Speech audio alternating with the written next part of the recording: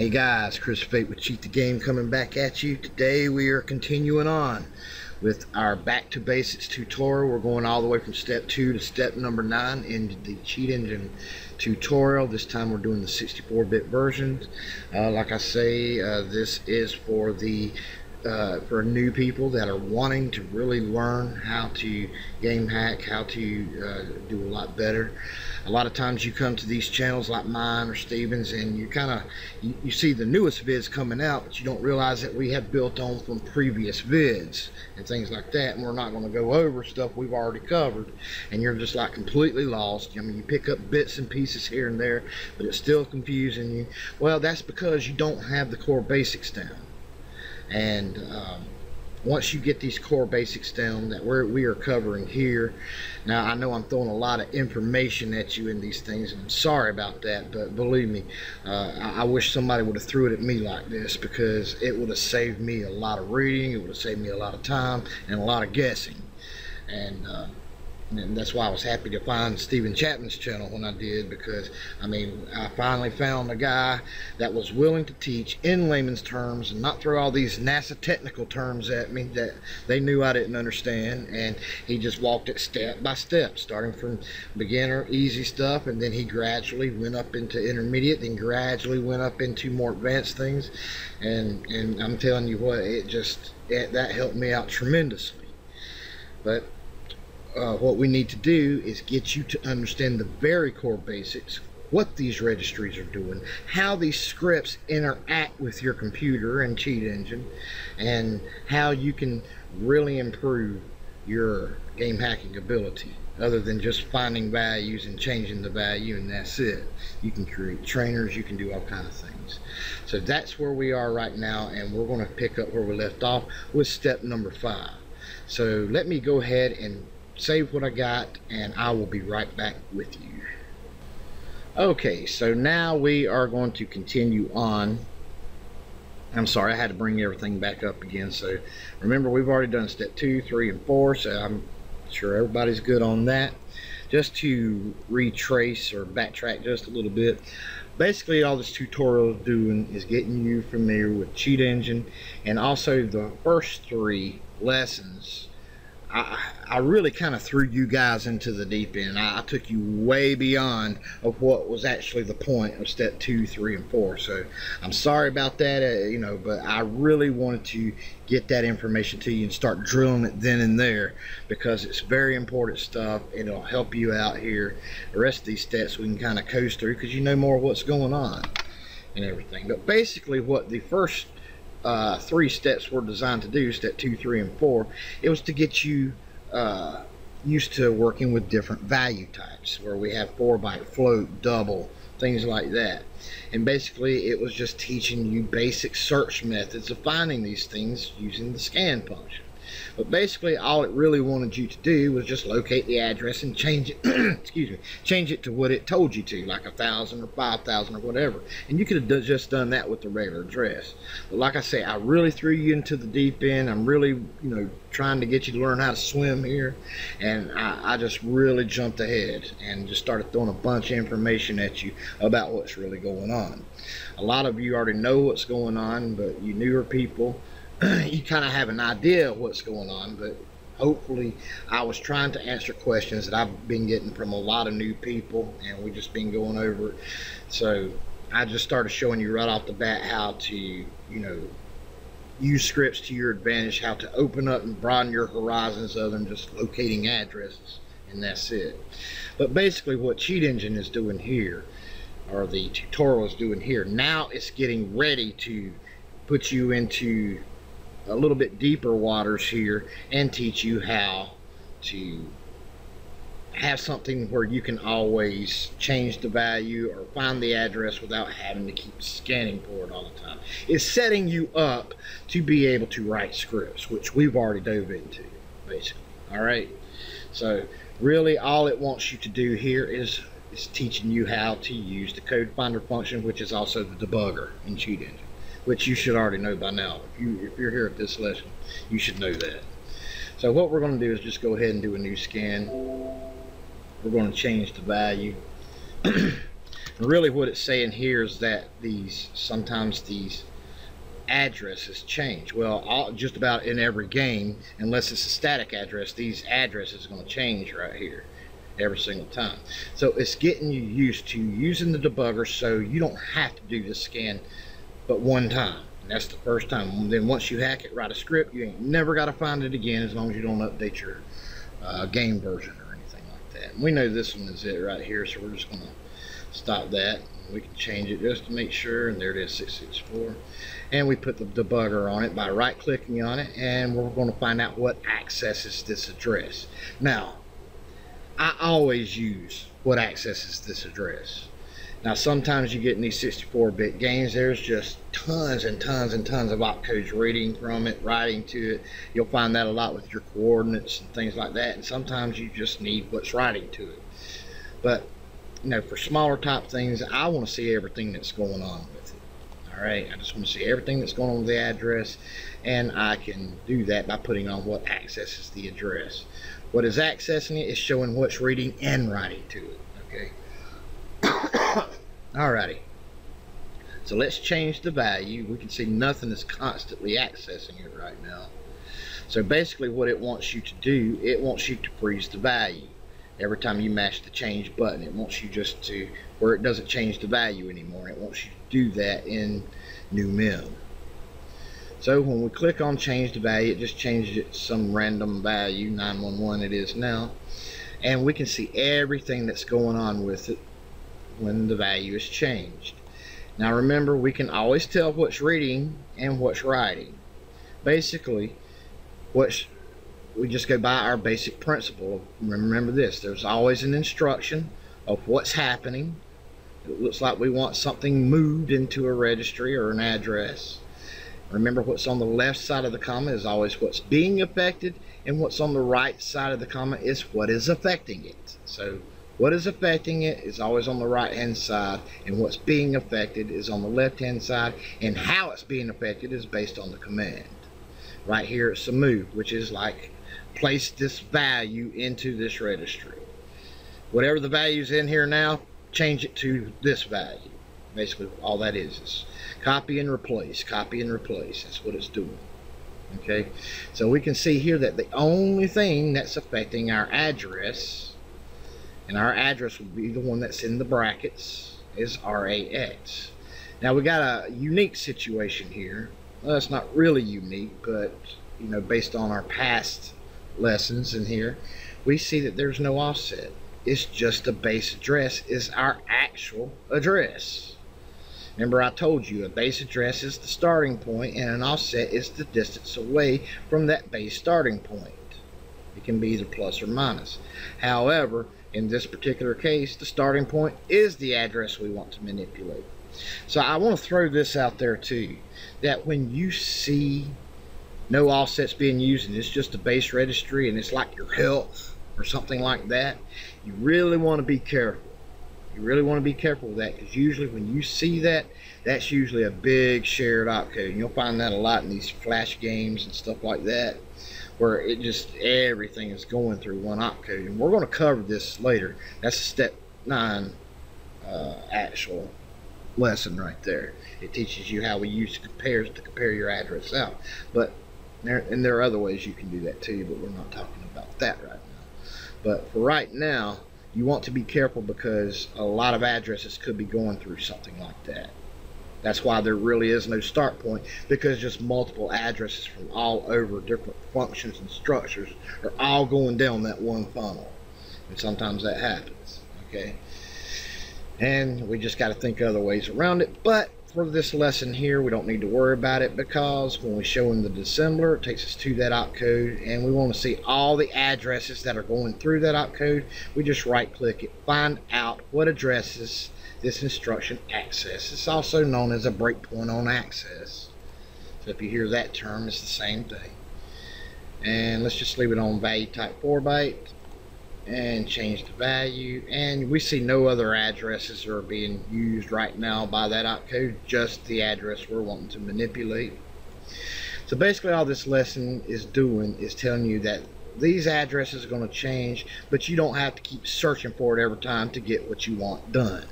And basically what it wants you to do is knock out the address to where you change this value. It's just going to stay at 828. It's not going to change it anymore. That's all it's doing. And it wants you to do that right here, replace. And but what that does is that puts knots on these 2 bytes right here. But we're going to write a script. That way we can bring it back up, and it's always going to do that. So let's go ahead and do that. And we're going to do another AOB injection, and we're just going to call that step 5. Now remember, this is naming the byte, the address, that very start address.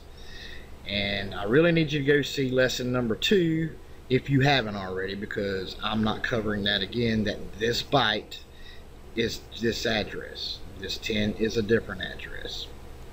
Those that saw the second lesson understand this. Now understand, and here's a good thing I want to show you, because basically in the past 2 lessons we've been dealing with an opcode that's, you know, really long. You know, the opcode has all these bytes in it, which is nothing but the opcode in byte form that the computer's reading. And so we know that we need 5 bytes, 1, 2, 3, 4, 5, and any excess bytes left over it's going to knock out, and that'll be where we place our jump. However, the opcode here that we want to place our jump on, to jump to allocated memory, only has 2 bytes. We need 5 bytes. So what we're going to do? Well, what Cheat Engine does automatically is borrows bytes from the next opcode down to equal 5 bytes. And any excess bytes there will be not. Okay, so let's take a look. Let's count it. So now we know that there's going to be 2 opcodes going to be affecting this script, okay, because we need to borrow some bytes from this opcode. So what it's going to do, it's going to count the bytes 1, 2, 3, 4, 5. We need those 5 bytes, 1 for the jump and 4 bytes for the 4-byte address we're going to be jumping to. And we see there's going to be 1 access byte left over. But what it has to do, this opcode, this is not an opcode we're modifying, but it still needs to run. So guess what? That's why it puts it in the script, because it's going to place that in allocated memory also, because that opcode still needs to do its function. Okay, it's just going to do it in another place. So let's assign that to the current cheat table right now, just so I can show you. Okay, so now we have 2 opcodes in our script. I'm sorry, these two opcodes in our script. Do you understand why there's 2 opcodes in there now? Because in the main program we had to borrow these bytes for our jump to allocated memory, so it cannot run this opcode there now. Where in the past we had a long opcode, which we had plenty of bytes to put a jump and some access over, so we only needed that 1 opcode in our script. Okay, so that's why you see that sometimes and sometimes you don't.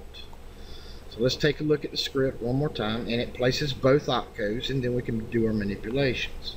We're not changing this at all. That still needs to run. It's just running in a different area. Alright, and you can see here it needed 5 bytes for the jump, and there was 1 byte left over. So it knocked it out in the main program. Which, knocking out the bytes, just to reiterate, states that those bytes still exist. We still need them, but we're just not using them right now. So don't get rid of them. Alright, so when we turn on our cheat, we hadn't really modified anything. So when the game gets here, it sees, okay, I don't need to run anything here. All I need to do is jump to this allocated memory address. And it jumps here, and then it runs it, and then it jumps back. Now, before we jump back, I want to show you this also, because I didn't really explain it, so I'm going to explain it now. This return right here, and I need to correct myself also, that's why I'm doing this. I need to correct myself on the past vid, because I said that incorrectly when we placed another label in new mem. I need to correct myself on that. You don't want it above the return, you want it above the address. You see this step 5 here that we named in our AOB scan module? Well, that's defining that very first byte of the array of bytes that we've already talked about. If you watch those 2 vids, you already understand this. That's all I'm going to say about it. So we know that's named this, which is actually in the main program. Let's go back. It's actually that up here in the main program. You can see it. It even names it step 5. You see that? Names that address step 5. And that's in the main program. So when we tell it right underneath that address, return, guess what we're talking about? We're talking about the byte after our injection points. That's why we placed it underneath the address. So anything above this address will be part of new mem. Anything below new mem address and above this one will be part of new mem in our allocated memory. We can put as many labels as we want depending on how many bytes we have allocated, which we have tons. But for right now, this is already defined. So this is not part of new mem. It's not part of that allocated memory. So when we tell the computer jump to return, it's not jumping anywhere in allocated memory. It's jumping directly back to the next opcode that's not part of the injection, which is this byte right here, which is the next runnable opcode on down, and just keeps going on with what it needs to do. Does that make sense to you? So that's why, and the reason I say that, because last time I told you it's okay as long as we put the label anywhere between return and new mem. That's not correct. We need to place our label if we're like putting our double value like we did last time. Like if I was putting, I need to store it somewhere where it's not interfering with code instruction, I'll just put my double or something like that. Just name it whatever we want.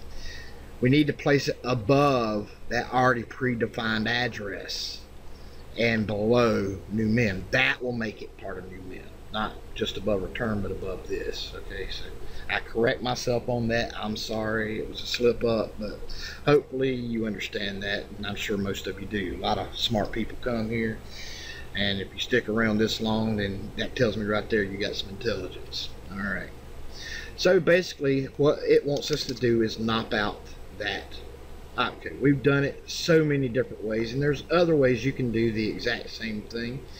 So this time we're not going to do a direct byte manipulation. We're going to knock it out in our allocated memory. So let's go back to our allocated memory. So it jumps down here to allocated memory to run our cheat, but we're going to knock out that instruction. So what we're going to do is this right here, and it's good I'm showing you this. And when you put two slash marks in front of it, that voids it out. It's still there, we can see it, but the computer won't recognize it. Okay, the cheat engine won't recognize it. It will not be there anymore. The only thing that will be there is this opcode that needs to run. So we mash OK. Oops, I'm sorry. Let me get rid of my double. I forgot about that. Alright. So let's mash OK and take a look. We still have it turned on and it's still there. So we need to turn it back off, then back on again. And sometimes it allocates it in the same spot, sometimes it don't. But as you can see now, it's totally gone. It's like it doesn't even exist. That's what a knock basically does. A knock keeps the bytes in there, but in allocated memory, we don't need them to exist. We just need them to exist up here in the main program, right here. Alright, that way we can turn the code back off and it places those bytes back to what they originally were. So when we jump to new mem, which is down here, this is new mem. This byte right here is new mem. And all this down here is performing what we told it to do. We said void out that opcode completely. We don't want anything writing to our address. Void it out. So it's no longer there. So when the game gets to it, or the tutorial program gets to it, it doesn't see that opcode. All it sees is this one, and that's the only thing it's going to run. The next thing it sees is jump to return. We see our return right here, but it's underneath our address. It automatically puts that address it's supposed to return to, 25606, which, as you can see, is that byte right there, 48. Okay, so I hope that made sense. You know, I know that's a lot of information. That's why I just kind of wanted to show you what's really going on in these scripts. You see all these things, but you don't understand why it's there. It's important that you know why things go in specific places. It does matter where you put these things. Okay, make sure it's below new mem if you're wanting to use new mem bytes. If it's above new mem, you're going to have to allocate new memory for whatever you put above new mem. It needs its own space. There is nothing above new mem. Because if you put it above new min, it's going to come down here and just see there's nothing there. You're going to get errors. Okay? So if you need it, you're going to have to allocate new space for anything that you put above new min. So, and anything below return, you're going to have to allocate space for it. Okay? If you just start hooking things to this, it may hook it to the main program. Not sure exactly how that works if it's not pre-allocated. So just keep that in mind. So let's go ahead and run it. And basically, when we turn that on, which we have on, that opcode is no longer there, so it will not be changing the value, and our next button should appear. Boom, there it is. So now we have a workable script that will work each and every time. Let's go ahead and put that on there, bypass step 5. Each and every time we bring it up, and I'll show you. Let's rehook it back to the game or the tutorial. Let's put that down here. Now we can turn on all 5 of these. Next, look, next button appears. Next button appears. And I went and redid this to where just the next button appears instead of having that go to 5,000. I'm sorry, I did that off camera. And now we're down to here. We just need to change the value. Boom, next button appears, and boom, we're on step number 6. I was going to go ahead into step number 6, but I think I'm going to go ahead and keep that for the next lesson, because step 6 and step 7 are basically the same type lesson.